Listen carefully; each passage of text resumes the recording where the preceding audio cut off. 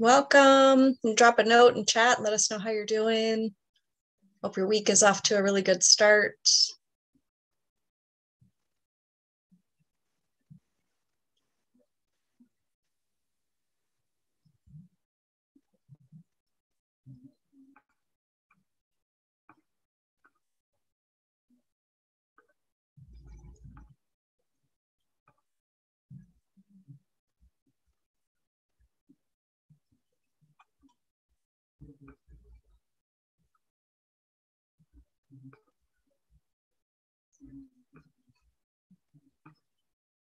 Okay, so you are going to notice that I turned on closed captioning for tonight's session. And so one of the things I'm going to start doing is prior to the start, you're not required to be here. So you're only required to be in attendance when the official hour starts. So I will start the recording early, but I'm going to get started 10 minutes to the hour with reviews. And I've been watching test scores, as I mentioned. And so we have not covered piecework yet. For those of you who have taken it, and the majority of you have, the overall, the aPHR practice assessment that covers all units, I'm getting questions about piece rate. So we haven't covered it yet. So it's no wonder, unless you're a compensation professional, that it's a head scratcher for you. So I wanted to go through it tonight. And just rest assured, we are going to cover this again. I'll also send a copy of these additional slides that I put together out to you because they're just some very important things for you to keep in mind. And welcome again to those of you who are just joining. It's good to have you here. Okay, so let's talk about piece rate. We'll get into this again when we get into compensation and benefits. So a piecework job pays 75 cents per piece. So think about, if you will, a manufacturing environment. And let's say Jess is responsible for producing a chip, a microchip that goes into a device, okay, a cell phone. And Jess gets paid 75 cents per piece. So 75 cents per piece. Jess works 55 hours per week and produces 680 pieces. The question is, how much are Jess's earnings for the week? So that's your question on the test. And you have some multiple choice options. And one would think maybe you could just multiply, do some multiplication and arrive at the answer. But I want to put this out to you all, and welcome to those of you just joining. A piece, so it's piecework, right? So paying 75 cents per piece. What information do we need to calculate Jess's earnings?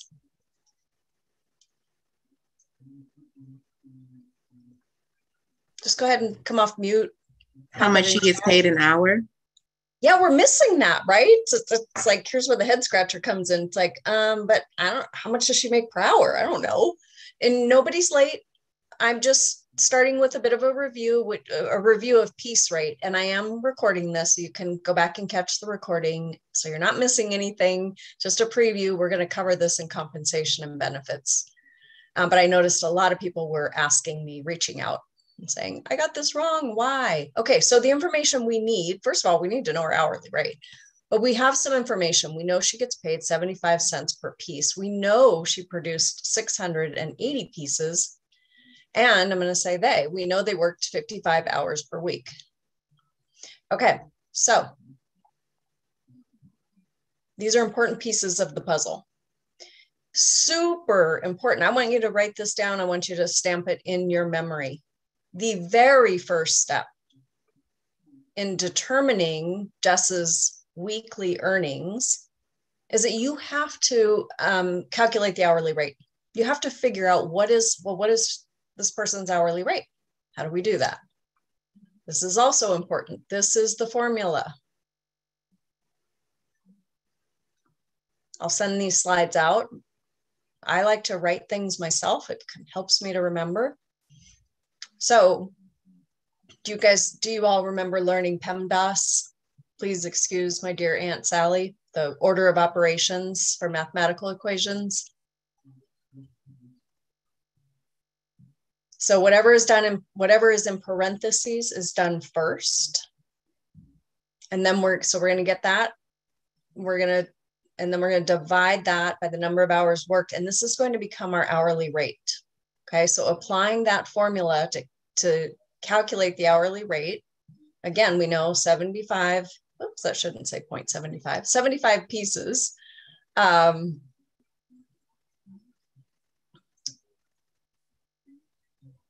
Times the rate. Oh goodness, I'm so sorry. I put 55 here, but I actually used 680. If you do the math, I don't know why, I'm sorry, that should say 680. Sorry about that. I will fix it before I send these slides to you. So 0.75, and if you got a calculator, grab it. 0.75 times 680 equals 510. And remember then, we're going to divide that by the number of hours worked. So we know Jess worked 55 hours. $9.27 is the hourly rate. So jot that down. $9.27 is the hourly rate. Okay, so do we have to pay overtime? You can come off mute, share in chat. Yes, over 40 hours for hourly. Why? Why 40 hours? I don't know. The law, right? And tell me who's talking. Lanisha. Lanisha, thank you, because I can't see the name. Okay, so you're right, it's 40 hours because that's the federal law. Anything worked in excess of 40 hours in a week is considered to be overtime. So the answer is yes. But that's if they're not an exempt employee, correct? Like for hourly employees? For hourly employees, yep. Okay. Yes, we'll get into that detail, that fun detail too. So how do we calculate the overtime rate? Time and a half, right? Yep, overtime is paid at time and a half. Thank you, Lanisha. Okay, so time and a half, $9.27 is the hourly rate times 1.5 equals $13.90. $13.90 is the overtime rate. Jess worked 40 regular hours, so we're going to apply the regular rate, and then we're going to apply the overtime rate to the 15 hours, and then we're going to add those two together so that the weekly earnings are $579.30. I want to ask a quick question. Is there a reason that you didn't round up to 1391? Well, so when I did the calculation, the initial calculation, the hourly rate was 9.27272727. So I kept that at 927. Now tell me, was I supposed to round? Well, yeah, when I did payroll, 9.27 times 10 and a half is 13.905. So that should be 13.91. 0.905 though. Yes. Right? So the 5 you would round it up to 1 because you don't. Oh, who is this talking? Lydia, sorry. Lydia, thank you. No, you're the best. You're absolutely my right. accountant brain is coming out. I apologize. I'm so happy it is. I am so happy it is. Thank you so much. Yes, you are absolutely right. And thank you for that. Yeah, so this should be 931. So these numbers are going to be off. I'll fix it. Thank you so much, Lydia. Again, I'm always so scared to walk you all through math stuff because I've already told you math is not my strongest suit, but the most important thing is that you have the formula. You do need to do the rounding, but you're not going to find a response that's a couple pennies off, as you saw in the pretest. So, okay, it's a little over the top of the hour. And so for those of you who are just joining, you didn't come late. What I did is I started with a review. I started early, about 10 minutes early, which I'm going to do from this point on to review a concept. So what I'm doing is I'm taking a look at your pre-tests and I'm just looking for commonalities where people tend to struggle. And I'm considering the emails that I receive as well. And based on, the factor, like what questions am I getting and where are you missing the mark? I'm going to review key concepts. I also want you to know that just take that piece, the questions that are coming to you in that aPHR pre-assessment that includes all of the units. Give yourselves a break when you miss an answer. You haven't seen that material yet. So unless you're like Lydia and you have an accounting background or a payroll background, compensation background, well, you may not have that. It's okay. So I want to officially welcome you. We're starting Unit 2. I hope that review was helpful. And if you didn't catch the whole thing, you can go back and listen to the recording, and I'll post the slides that I put together separately in the Hive. And I do want to apologize. I am behind on posting the summary for lesson 4, a little under the weather over the latter part of the week and weekend. So actually in a house where 2 people have COVID, and interestingly enough, my mom and I don't. So yeah, it's very strange, but anyhow, but we both don't feel well. Okay, so I just want to make an announcement that tomorrow Jen is hosting a tutorial, study tips and recommendations. And several of you have responded to the question about study group getting together, and people are interested. I haven't seen anyone who has raised their hand to say, yes, I'll coordinate. So let me just chew on that a little bit. And I'm going to email a list out to everybody though this week, and I'll give you some suggestions for how you can get started. Okay, so who's ready to talk about learning and development?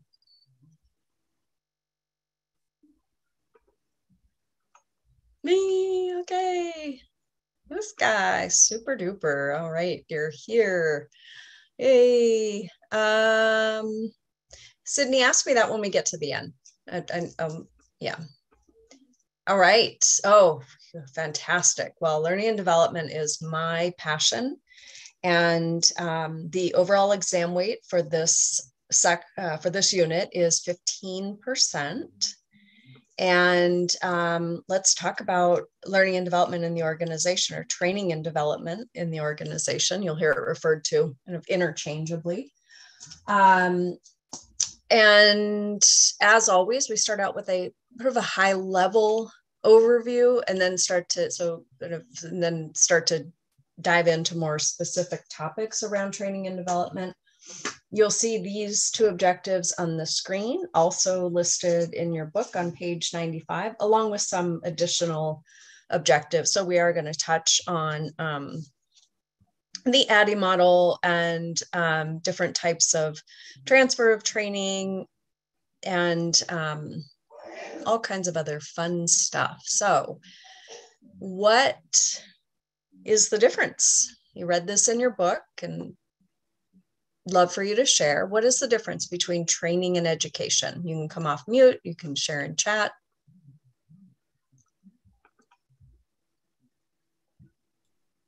If I remember correctly, education is more broad. Yes. Thank you for that. More specific for a job. Education is more broad, where it can transfer to all kinds of positions. Super. Okay, and in chat, I see general knowledge versus specific skills. Education covers a long span. Awesome. So you're leading me into the next component. So I think you've all got that pretty down pretty well. We're going to talk a little bit more about these distinctions as we move forward. So the systems model of training assumes that there is a systematic approach to training that should be followed. So this is kind of, again, the high level systems model of training. And then we'll look at a specific model. There's only one that's discussed, in detail in the book, but there are many different models of training. So systems model of training takes a three-phase approach, or a 3-pronged approach. The first phase is the assessment phase. And that is essentially, like, what are the needs? Is there really a need for training? And if there is, what is this training intended to solve? What type of problem? So assessing the training needs, the resources, to identify essentially the problem. Like, what is the real problem that's occurring? And how are things going to be different as a result of this training, which leads you to the identification of the training objectives from which you develop the training criteria. So that's all part of the assessment phase. The training and development phase consists of pre-tests, if you are going to pre-test. So did you pre-test in this class? Yes. Yes, yeah. And always feel free to just unmute yourself and chat in and use the chat. So yeah, so pre-test, right? We just talked about that. That essentially gives you a baseline as the trainer for where your participants are. And then based on the training objectives, you're going to select your training methods, your learning principles, your training materials. We're going to get into all of this in much more detail, and conducting the training. So that's part of the training and development phase. And then at the very end, and often overlooked, but critically important, is the evaluation phase. Monitoring training and essential, your learning objectives become the criteria by which you measure the results of the training. And feedback is continuous. So I would, at the bottom here where it says feedback, I would, enhance that to say continuous feedback loop. I can't tell you how many times I was designing a training while it was being delivered, which is good and not so good. There's a lot of pressure, but it's good because you're getting that instantaneous feedback. Where what I mean is, let's say you have this class, okay, and let's say the class wasn't developed yet. It is. We've delivered this class many times, but let's say it was brand new, it hadn't been developed yet. That would mean I would be like 1 or 2 modules ahead.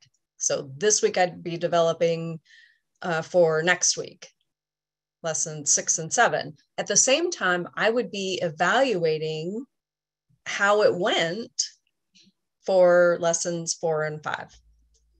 Okay. All right. So the ADDIE model is one of the specific training models. How many of you, any of you worked with a different training model other than ADDIE? And by the way, as you look on the screen here, you'll see these different, the different stages or steps in the ADDIE model related to the systems model of training that we just looked at. So there's also SAM. So SAM, successive approximation method, has become very popular in recent years. SAM is actually borrowed from, do we have any computer programmers, or anyone who knows a computer programmer, lives with one maybe? We actually borrow SAM from from programmers, designers, if you will. So, all right. Assessment is the first stage in ADDIE. So we're assessing. We talked about this before, but this is where you're identifying performance gaps. So actual performance, desired performance. The desired performance, where you want people to be, feeds into your goals and objectives for training. And then the development phase is determining, are we going to buy or are we going to create? My personal preference is always buy. I mean, always buy, always create, because you're tailoring it. So off-the-shelf training is great for what types of training? Where I just go and buy a training that everybody sees. I can't customize it. I can't do anything with it. What type of topics do you think would be good?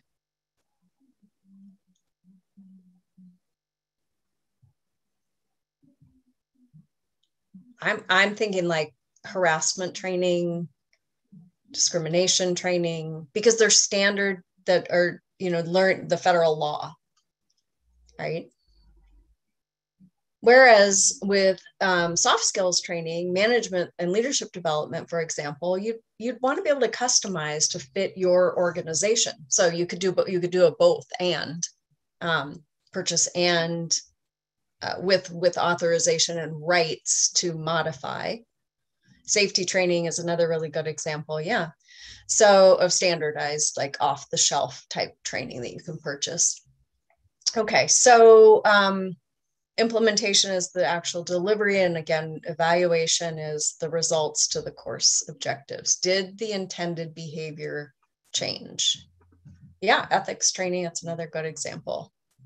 And by the way, for those types of things, I encourage you to, because training and development takes a lot of time. Development time takes a long time to do it right. So obviously, if we take time up front to do a needs assessment and we identify the problems that we're going to fix and the learning objectives that are going to close the gaps in performance, so it could be skill-based, it could also be behavior-based, combination of both. But ideally, when we do our evaluation, what we're doing really essentially is we're asking the question, did the training stick? Did the training transfer into the real world? And so there are really 3 transfer of trainings that are possible that we're looking for. And when the stimulus, so just looking at the exhibit in your book, let's see, that it's on page 98. You can follow along there. And again, just important to study these exhibits. But so we're looking at the stimulus and environment for the training. So this is like where the training was delivered. What was the stimulus in the training environment? And what response did the participants learn? So when the stimulus and the response are similar, there's a large positive transfer. And this is where you want to live. When you're a training and development professional, this is what you're striving for. This is what you're striving to attain.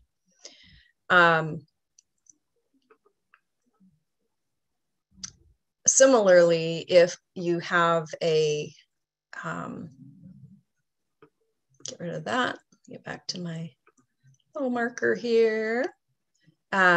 If the stimulus environment is different, but the learned response is similar, you'll have a small positive transfer. So you can still be here. I'll give you an example of a training that I did where this, just to kind of highlight what happened. And this may be familiar to you. We had a piece of software that we used for documentation of all the health coaching interactions. And so I was training our health coaches how to document all of their coaching interactions. And about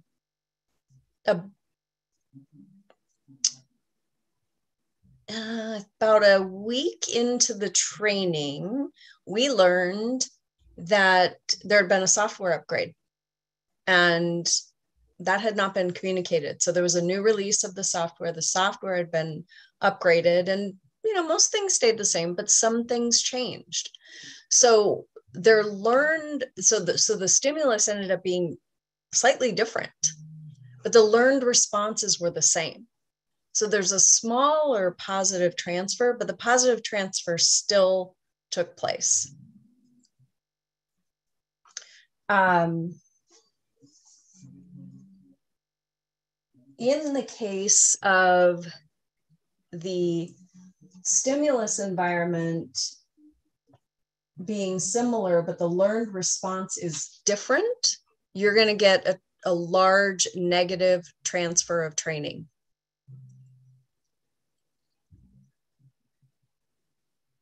A large negative transfer of training occurs in that scenario. So that means the trainee learned something inappropriate for a new situation. So let's say, just using that same example, let's say as a second part of that training, the health coaches were trained on the protocol required to respond to, we had critical issues that we had to escalate.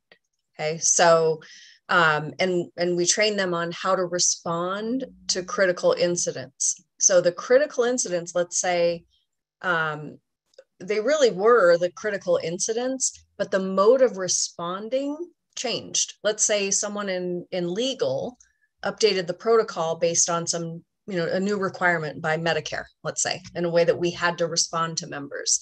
In that case, there'd be a large negative transfer because what they learned is not at all what they're supposed to be doing. You don't want to live there. This is like, oh my goodness, it's out the window. So can I ask a quick question? How would you correct that then? They would have to be retrained. Okay. So you just create a new training in the correct way. Yep. Okay. Yes. And we'll talk about, when we get further into this unit, we'll talk about memory and learning and unlearning and what you have to do in that type of a scenario where you basically have to get people to unlearn what you told them to do and learn something new. Oh, good question. And then where there's no transfer, I mean, it's a mess, a total waste of time. So we really want to live in, of course, the positive transfers. The book gives a really good example of learning to drive. All right, so learning styles. So now we're kind of just think about the development of materials. People learn differently. How many of you know your learning style? Would you say you're visual? In other words, like you would say to someone, show me how to do that. That's a very visual word. So you can listen to people's verbs, and they'll indicate how they learn, what their learning preference is for that particular thing. So let's say you explain a task to someone and the person says, can you show me how to do that? They're most likely a visual learner. They learn best through seeing. So listen to people's verbs when you're training or teaching, even your non-work people, similar type of thing. Auditory, and so visual learners want things like this, the slide presentations, or I gave you the video for calculating yield ratio, in which you also saw her diagram, the yield ratio calculation. And that's another one we'll revisit because I know that's still questions are coming up about that. So next week, or Wednesday before class, we'll do some yield calculations. Auditory learners learn best through hearing. So people who are auditory learners will say something to you like, tell me more. So the verbs that they use are, again, an indication. So these are like listening words: tell, explain. And they love going to lectures and they listen, and it's a good way for them to learn. They like to actively participate in discussions and listen to recordings. So audiobooks would be, really good. Kinesthetic learners are the ones who do best by, it's like, let me do it. Like, let me do it. Let me practice. Let me try. Give me a chance to do that. So they want to get their hands on. What type of learner are you?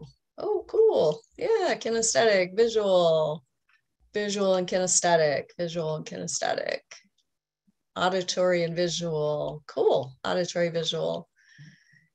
It's absolutely okay to be all three. And by the way, like, it may depend on what you're learning, right? Yeah.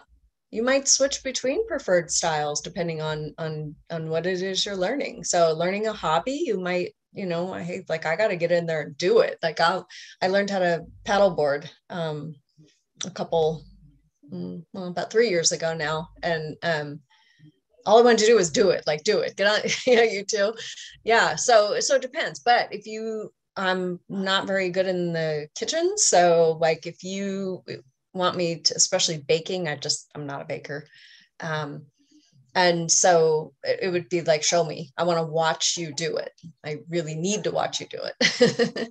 So anyhow, kind of get the gist of that. But the takeaway here is that you design your courses to appeal to all learning styles, because everybody is different. But I want you to keep in mind, if you've never thought about this before, I want you to keep in mind, now that you know it, what is your preferred learning style, and incorporate that learning style into your prep for the exam. How you study according to your learning style. Let's talk about the different types of training. So we're going to talk about on the job and off the job. On the job techniques, skill-based, and focus on immediate productivity. Which of these have you used or have you participated in?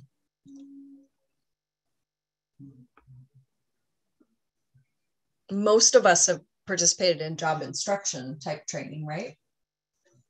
It's the most popular method, mostly for blue collar workers, right? So you're learning how to run the lathe machine.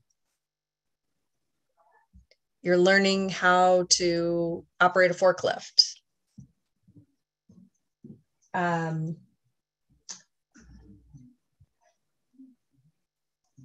So essentially, the very first thing you do, of course, is explain the job and then demonstrate it.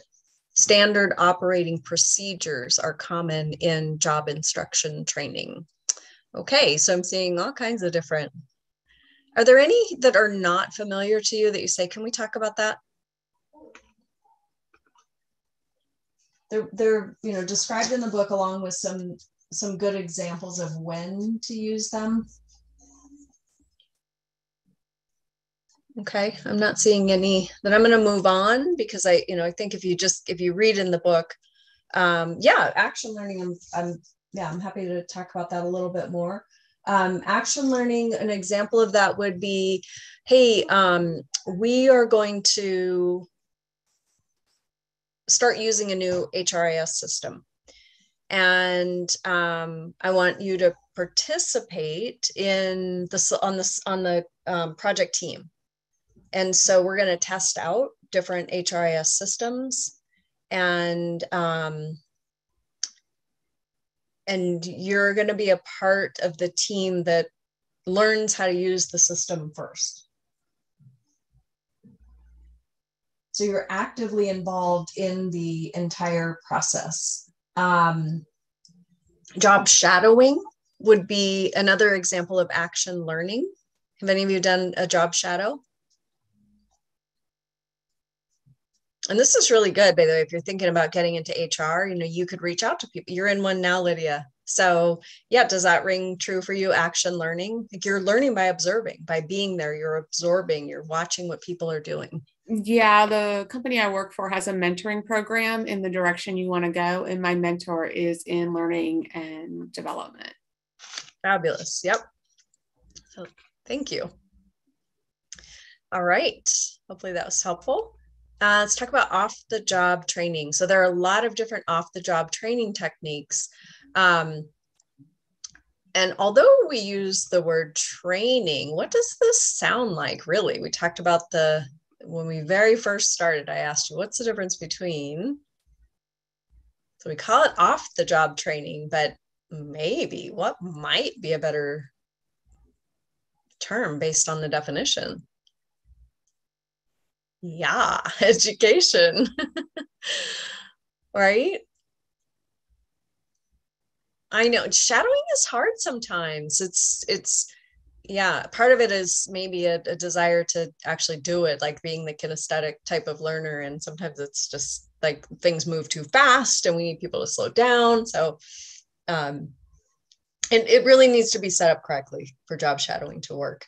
Yeah, so because though off the job, just remember it's long-term as opposed to on the job training, which leads to immediate increases in productivity, where long-term is more for development and education.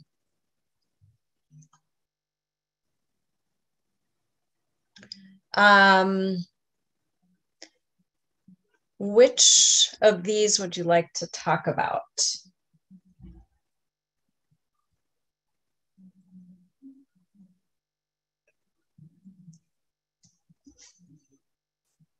Were they pretty straightforward to you in reviewing? The one that I struggled with was the programmed group exercises. I wasn't exactly sure what they mean by that with the example they used. Okay. Let's see. Oh, yeah. So remember when we talked about management training, and we talked about individuals coming together to as part of an interview process, and we talked about like business problems, a group coming together. Maybe we didn't talk about a business problem specifically, but if you think in that context, I know I'm talking about interviewing now, but it would kind of be similar to that, where you'd have a group of people who come together to solve a particular problem. And you're working together as if it were a real problem. So I think so an example of this could be we are starting to manufacture a new device, and we really need to anticipate the problems that might come our way. And so you would put the designers in a room, you'd put the end users in a room, you'd put the programmer, the computer programmers in a room, any of the stakeholders that are involved that touch that new product. And you'd put them in a room and you'd have them identify all of the possible problems that could occur. And then you're going to let's prioritize them. Let's figure out which ones are most important. And let's talk about how we're going to solve them if they actually do happen. Does that make sense? Yeah, I got a different feel from that in the book, because it more sounded like it was kind of like learning to work in a group type thing, and like it was more of a broader type training than an individual. So that's why I was kind of confused. But yeah, it really is. No, yeah. You're right. No, I think what your takeaway is absolutely right, because it also involves sort of a diagnostic, like what was our process? How did we go about doing this? How did we work together? So yeah, so you can use it in both applications. Thank you. You're welcome. Microlearning. Yeah. So when I gave you the video for yield ratios, that would be microlearning. I'm giving you a video. It's 4 or 5 minutes. It's focused on a particular one topic only, and it's isolated, and so it's a bite-sized chunk of a topic. Microlearning could also be, depending on what's being delivered in the Coach's Corner sessions that are on Sunday evenings, microlearning takes place there. If one particular topic in the book is explored in depth, it's 30 minutes, so it's a bite-sized chunk. It doesn't always have to be, a video recording, or it could be an audio recording. It could be a brief article. The key is it's brief. It's like no more than 5 to 7 minutes. Some say 3 to 5 minutes. It's brief.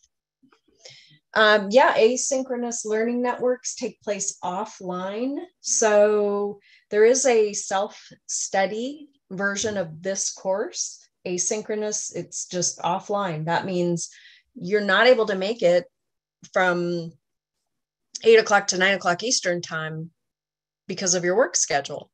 So you take the asynchronous course and you do it when you're free. So that's asynchronous. You're learning the same content, but you're doing it offline, not with others, as opposed to what is this called? With all of us being together live at the same time.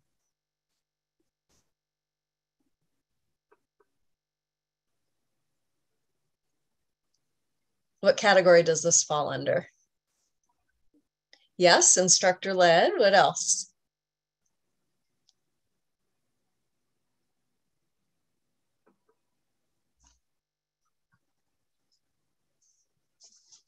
E-learning, yeah, e-learning falls under e-learning, teletraining. Yeah, so independent study is, it's where you decide what you're going to study and when you're going to study it. So the difference between independent study is that it's typically something that is generated by you based on your interest.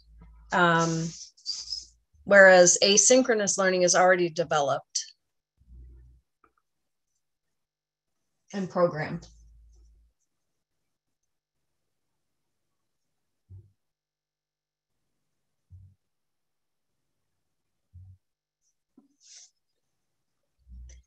All right, these are great questions.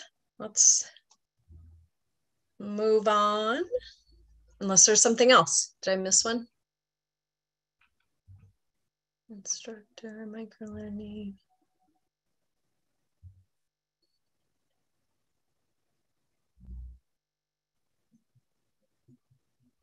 Okay, I think I got them all. The key here, I do want to say,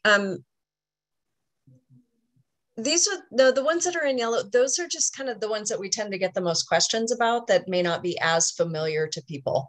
And I don't know if you ask the questions, you know, about asynchronous and microlearning to follow with that form, or if you it's just because they're highlighted.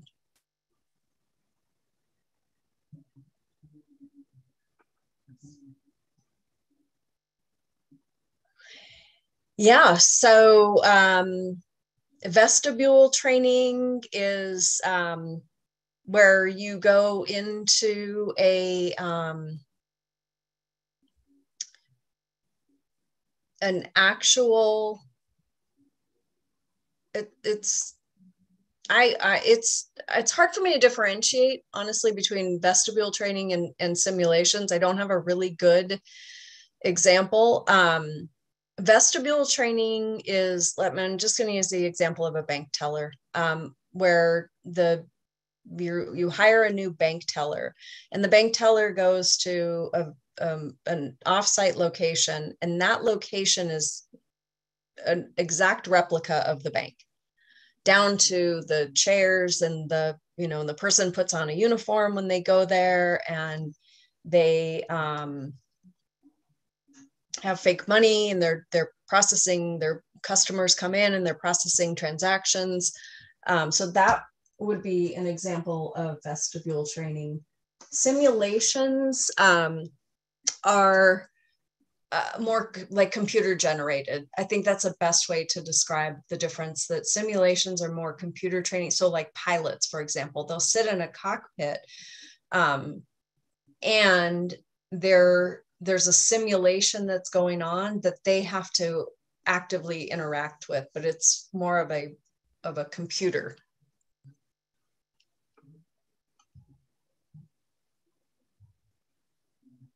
Similar to role playing. Well, role playing is really interesting. Raise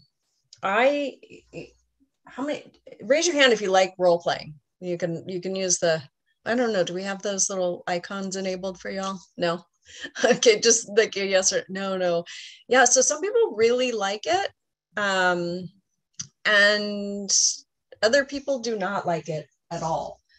I don't like role playing, honestly. It's very difficult for me to pretend. I'm just kind of not the pretend kind of person. But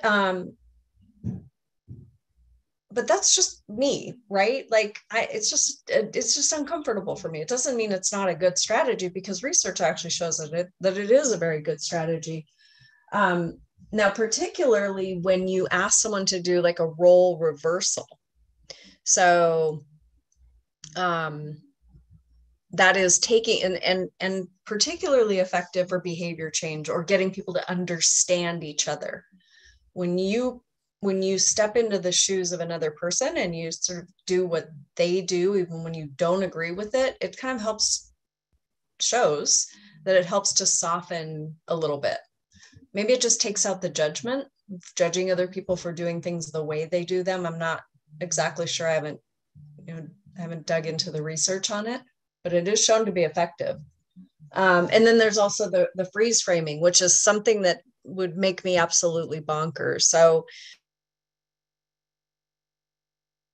and I have had this done actually when it was a very, very, very long time ago, probably 20 years ago. I had to be videotaped. I was working with a presentation coach, and she videotaped me for a big presentation I had to give to our board of directors and investors. And it was so painful because there was nobody there. It was me and her, and I knew I was being recorded. And then I had to watch it back, and she'd pause it. So that's the freeze framing that's referenced in the book. I had to pause it and watch back, and we had to talk about it. And it was like, Barbara is the last word I see in chat. Yuck. It was terrible. So anyhow, so it can be valuable. And you can play the real roles as well. You don't have to do like the role reversal or the freeze framing, but typically involves some type of diagnostic as well. Meaning, let's break this down. What happened? All right. So the major difference between training and education is that training refers more to acquiring blank, blank, whereas education is more broad. 2 words.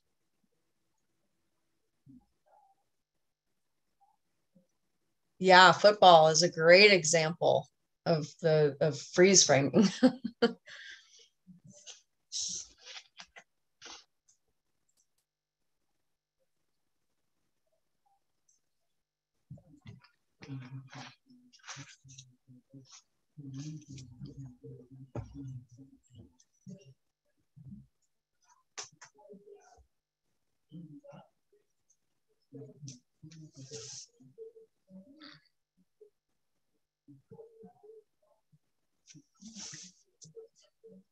All right.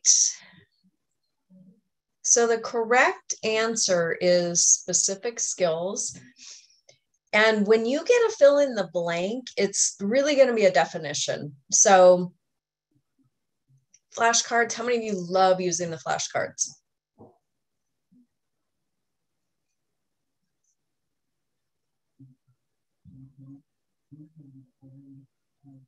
They're helpful, right? But the definitions for sure. Now, I know that we tell you as a test taking strategy, and Jen's going to talk with you about this more tomorrow, not to memorize things as you're to rely on for being able to pass the test. And what is meant by that, it's not that it isn't valuable to memorize definitions, because in the fill in the blank, you really need to know. You got to fill in the blank. But the key is not only knowing the definitions, but also the application. Okay, so take them to application. And yes, I have to as well. I need to write them out. That's why earlier when we were reviewing the formula for piece rate, I said, write it out, because that hand to paper to brain coordination, there's proven research that helps you to remember. I do want to mention that on the practice assessments, when you have fill in the blanks, do not press enter. So here in the chat, you have to press enter so I can see it and everybody can see it. Do not press enter, or it's going to count your entry as wrong. Do not put a space. It's okay if you capitalize or don't capitalize. Capitalization should not matter, but do not press enter, or it's going to come back as wrong. And you're like, why is this wrong? We are working with HRCI right now on that issue. Okay, so that brings us to the end of section 2.1, and we're going to move on. But before we do that, as a reminder, another helpful study aid is to take the time to review the self-assessment items. So in this case, at the bottom of page 109, there are 7 of them. And when I'm like, don't check the box next to, I can describe the difference between training and education, until you actually do that. And you're confident that you have, I'm going to say mastered, but let's say that you're confident that you have mastered that. I can list and explain the phases of the systems model of training. So what are the 3 phases, the 3 formal phases of the systems model of training? Just share them in chat. And do it from memory, don't look.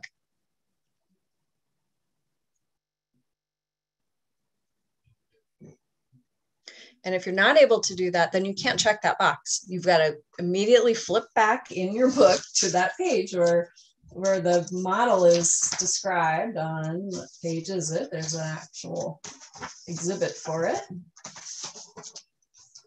Exhibit 2-1. It's the assessment phase, the training and development phase, and the evaluation phase. So if I'm honest, I couldn't put a check mark by that. I've got to go back and revisit it. All right, here we go. Presenting the training. So delivering the training that you've worked so hard to develop. Come on. So there's a lot more, of course, involved in presenting the training than just becoming familiar with the facility. We're going to talk about what's involved here and the things that you should be considering. And there's an additional objective in your book on page 110. We talked about on-site versus off-site training already, but on-site training typically it takes place on-site. Here you see some individuals who are learning how to operate. I'm not sure what that is, but looks like there's some cranes in the background. I'm not sure what that one piece of equipment is. Maybe one of you know, but these are maybe heavy equipment operators, and they're learning on the job how to operate the equipment. It takes place on the grounds. Off-site training is, let's say you go to a hotel, or you go to one of the types of off-site training was like a ropes course, for example, outdoors type training. To build trust and connection and teamwork. So that would be a remote location.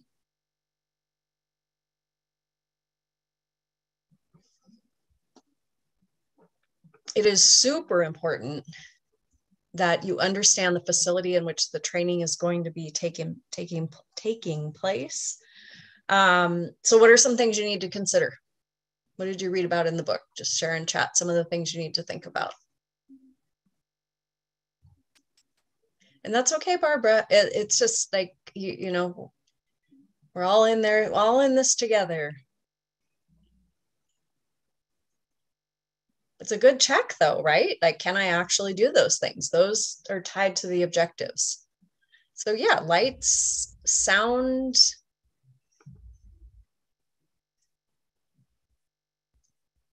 Can the people in the back hear you just as well as the people in the front can hear you? Maybe not just as well, but can they hear you?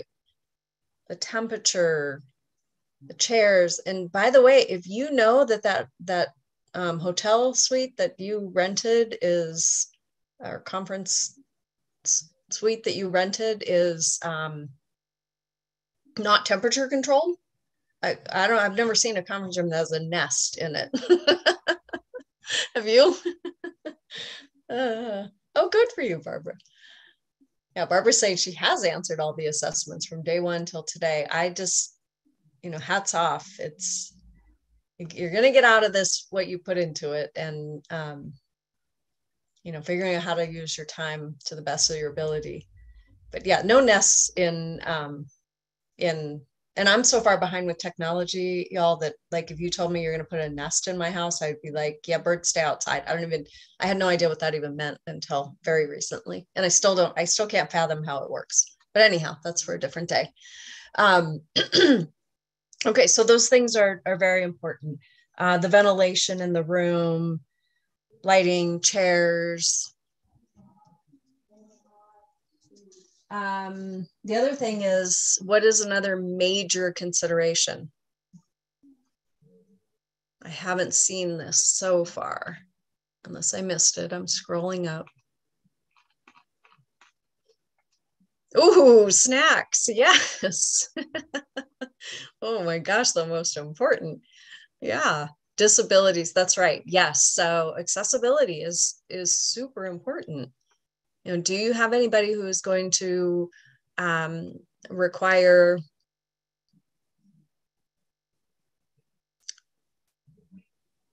a sign language interpreter? I was blanking on that. Yeah, visual aids. So, you know, when you put your slides on the projector, go to the back of the room. Can you see them? I have to make sure that, you know, the person in the back of the room, that we're using font size, images, whatever we're using, it's large enough so that the person in the back can also see them. And if we're renting a facility offsite, we also have to think about accessibility in terms of handicap ramps, elevators, all that kinds of stuff. Yes, and we're going to talk about the other things that we need to facilitate the training, like the guides and other information. So just a little bit of a review of what we just talked about. All right, and this is an ADA, Americans with Disabilities Act requirement.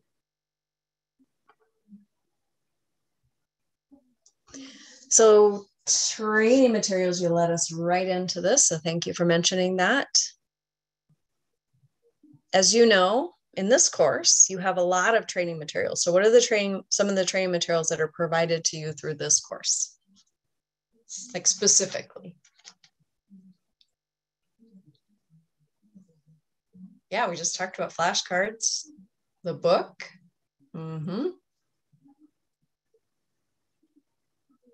The website, PowerPoints, the Hive, yes, unit slides, online tools, videos, yep.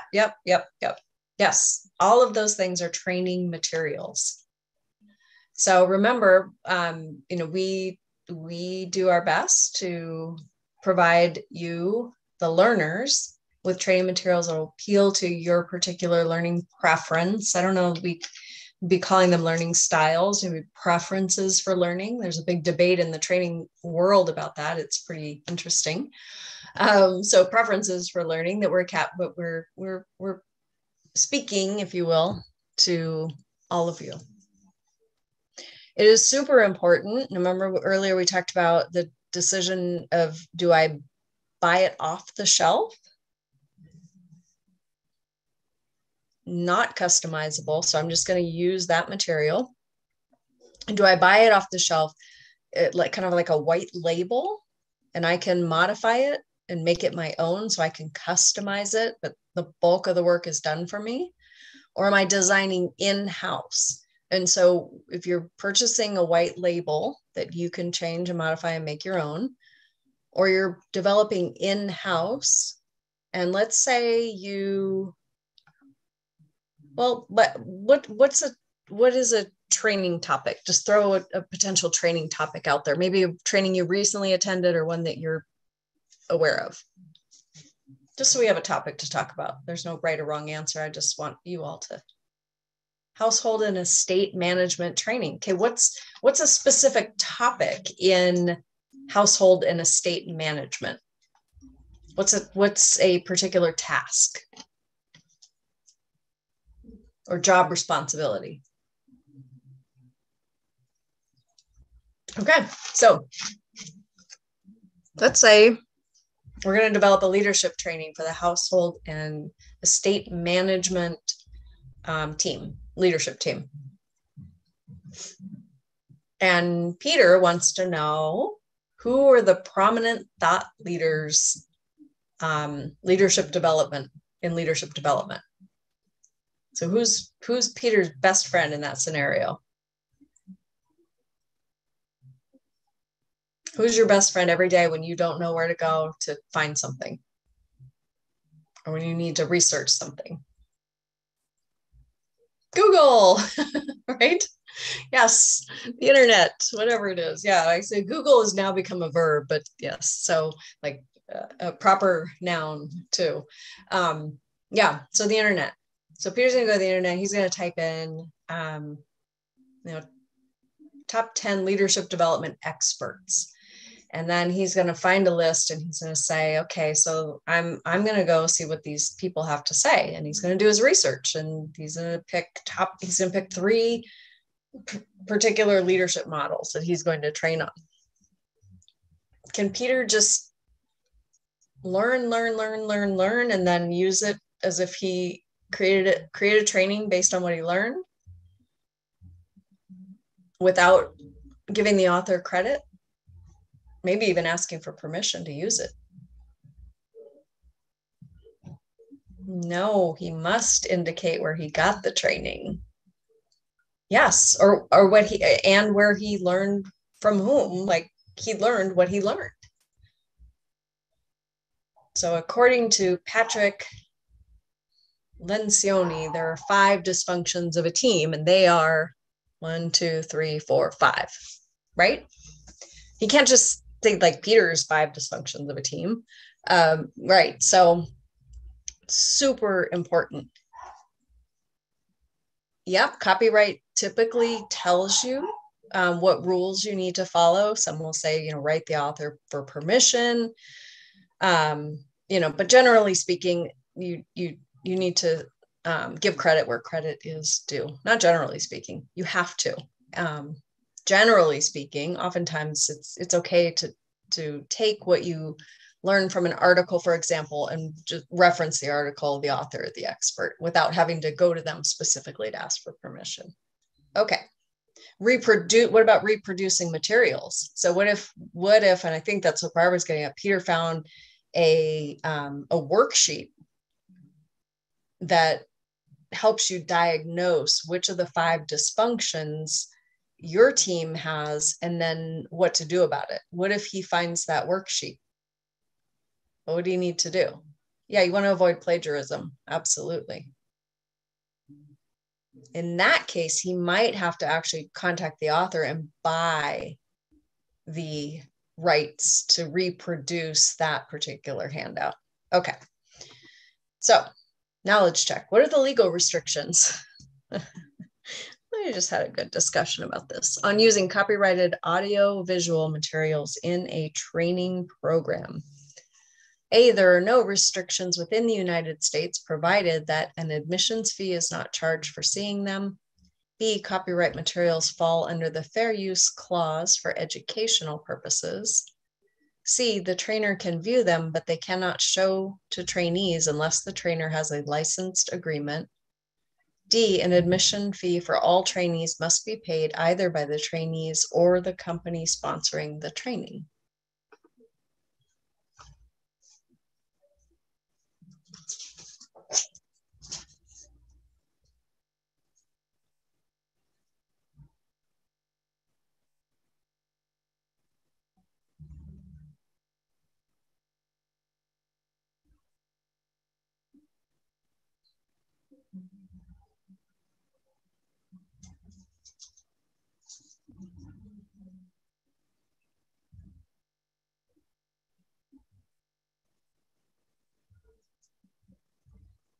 Okay, the correct answer is C.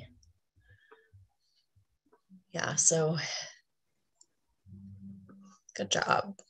Okay, well, that brings us to the end of this section. There are 2 self-assessment items, but again, go back to the objectives. And when we meet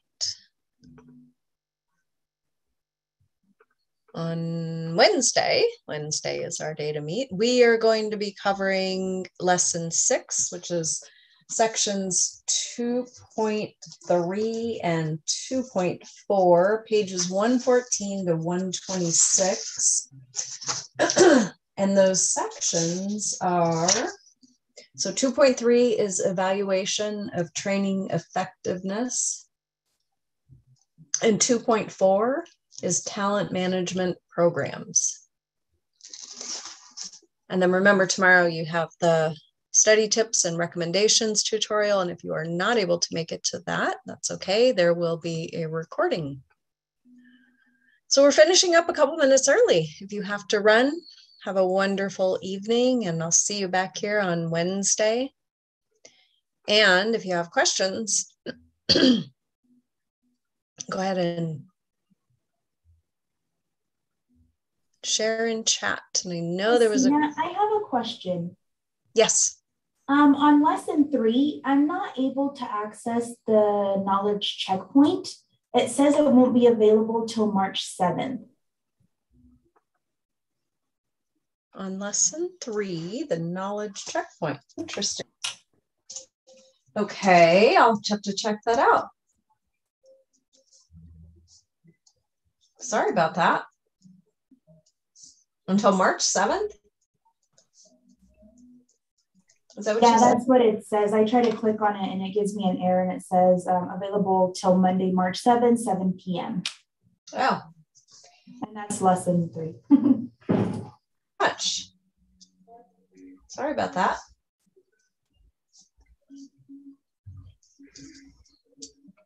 And who is that asking? Patricia Lopez. Yeah. Thank you.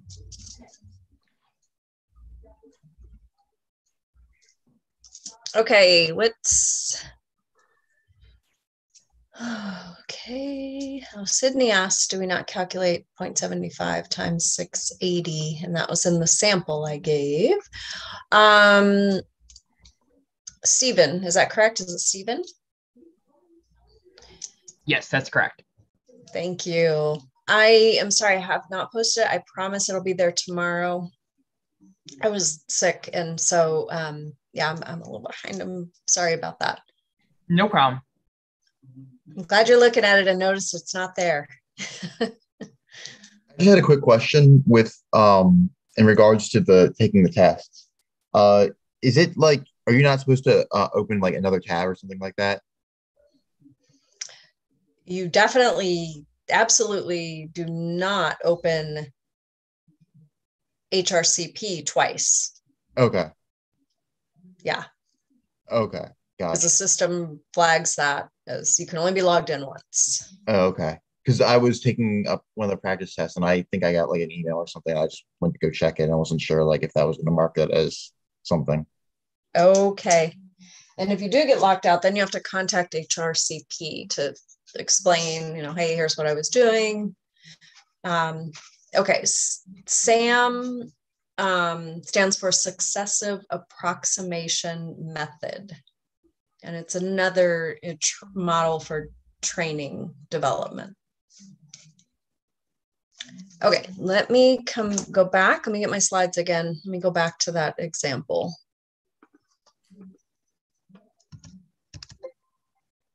Because I think what happened is that I just,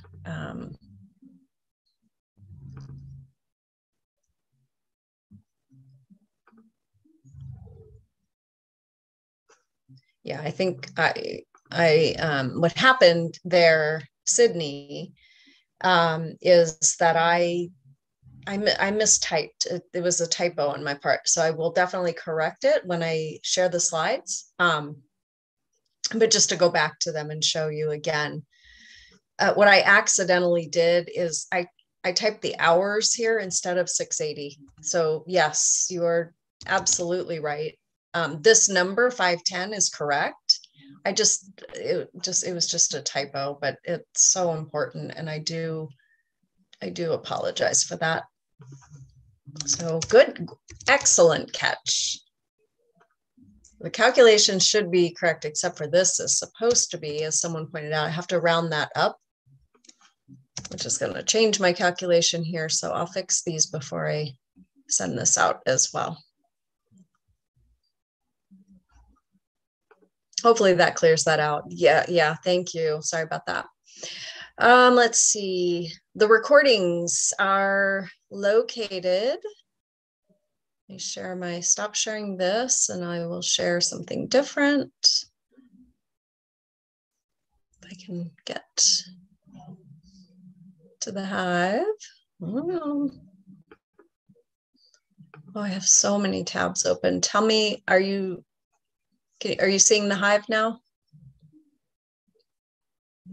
Yes. Awesome. Okay, so the recordings for your lessons are for each lesson. So So this is the one from last Wednesday. The recordings from the tutorials, you'd scroll all the way down to the bottom and they're going to be under the topic. So this is where the course navigation and GPS tutorial, in case you missed that. Now this one is scheduled for tomorrow, the study tips and recommendations. So after that, you'll be able to come here to find that recording. Okay. And then you can also get the slides. Okay. The slides for the lessons are in here? Yes. So the slides are, well, for the lessons, the slides are under the resource center. So you scroll all the way back, all the way up to the top, and under resource center. So you scroll down a little bit. Curriculum and unit slides are posted okay, here. I see. Okay. Okay, thank you. You're welcome. And who is that talking? Sahaya. Sahaya, hello. Hello. With the knowledge checkpoints, can you compare your answers with the correct responses? Stephen, what do you mean by that? I was just curious, like I submitted my answers and I didn't like use any notes or anything. So I don't know if like I'm 100% accurate. So I was just wondering if there's any way to like cross check like what you maybe hit and didn't hit, what was maybe like accurate and maybe what like should have been added. Oh, I see. The knowledge checkpoints, not here in class, on the Hive. Yes, on the Hive. Ah, yes, got it. Okay. I'm going to look into that.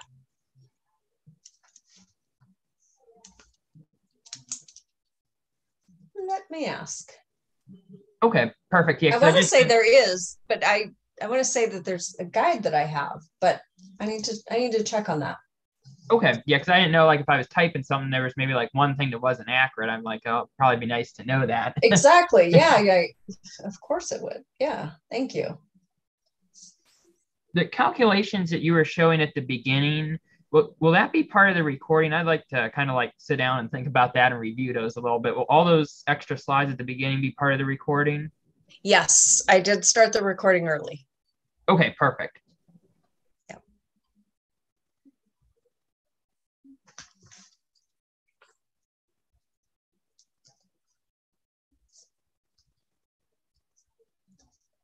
All right, y'all, thank you for being here.